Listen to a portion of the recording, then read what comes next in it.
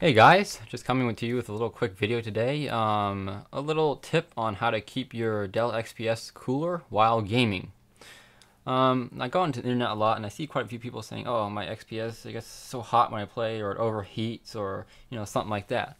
Well, I found a really quick and safe way to keep your computer a lot cooler while gaming and without sacrificing performance. Now, first of all, it's important to note that when you're gaming, especially with most modern games, the game puts more of a strain usually on your graphics card than your processor. Especially with the Dell XPS 15, which is why I have the Geforce 540M. It's not a very powerful card, so it's pretty much the bottleneck of the computer. And so you can actually lower the clock frequency of your processor and not lose any FPS at all. So that's exactly what we're going to do. You go into Start, Control Panel, Hardware and Sound, go into Power Options. And once you select the power option, just go into Change Plan Settings and change Advanced Power Settings. And we get this nice little panel with a few things you can adjust. Now, first of all, what you want to do is max out your graphics. Make sure your graphics on the lowest power setting so you get the most performance. And then we'll cut the processor down a little bit. So, first of all, you need to adjust your Intel graphics settings. Just make sure they're on maximum performance, because especially with Optimus, even when you're playing using the Nvidia GPU, it still has to route your data through the integrated graphics in order to render it to your screen. So the graphics card, the Nvidia card, doesn't actually render it to your screen. It's always the integrated card does. So just make sure that's always a maximum performance. Go into PCI Express and just make sure the link state power management is off, so the GPU is always in full power mode. And here's the important one. Go into processor power management into maximum processor state, and you can adjust these options here. So right now I have it set to 80% for this particular balance setting, and if it's on 80%, the processor will reach 80% of its max frequency. Now I have the i5-2410M processor with a base frequency of 2.3 gigahertz, and the turbo boost allows a single core to go up to 2.9 gigahertz. So if I leave it on 100%, turbo boost will be enabled and everything, and it'll always at most go up to 2.9 gigahertz.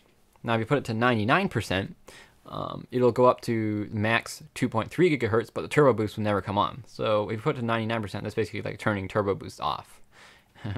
And when you put it to 80%, that works out to 1.8 gigahertz max. I tested it with games. I used Fraps to record my FPS and everything. I tested it with two games, Dirt 3 and Crysis 2. And I first played the game and recorded the FPS with 100% processor state, turbo boost on and everything. And then I did it with 80%. And I was actually pretty surprised to find that I did not lose any FPS at all when putting it down to 80%. Yeah, there was no slowdown whatsoever. Now, there's a big difference though in temperatures of your processor. When it was at 100%, I reached 93 degrees Celsius on one core and 91 degrees on the other one. When I put it down to 80%, the max I reached on one core was 79 degrees. So that's a 14-degree difference. That's a pretty big difference. First of all, the fan doesn't come on as loud, and it's a lot better for your processor. Even though these processors are designed for higher heat, because it's a portable processor. Even letting your processor get up into the 90 degrees for an extended period of time definitely will shorten the life of your processor. It's not good for it. I mean, it might not shorten it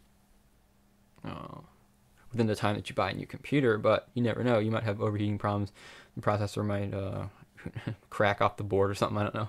But yeah, it's definitely better to keep it cooler. Your computer as a whole will be cooler, and you don't lose any FPS. So now, of course, you put it down to like 50 or 10% or something. The game just probably won't even play anymore because it'll be too slow. But 80% works perfectly fine. You don't lose any FPS at all. Now, the only thing that'll happen is loading times will be a little bit longer, but that doesn't really matter a whole lot. The game still runs smoothly, exact same FPS.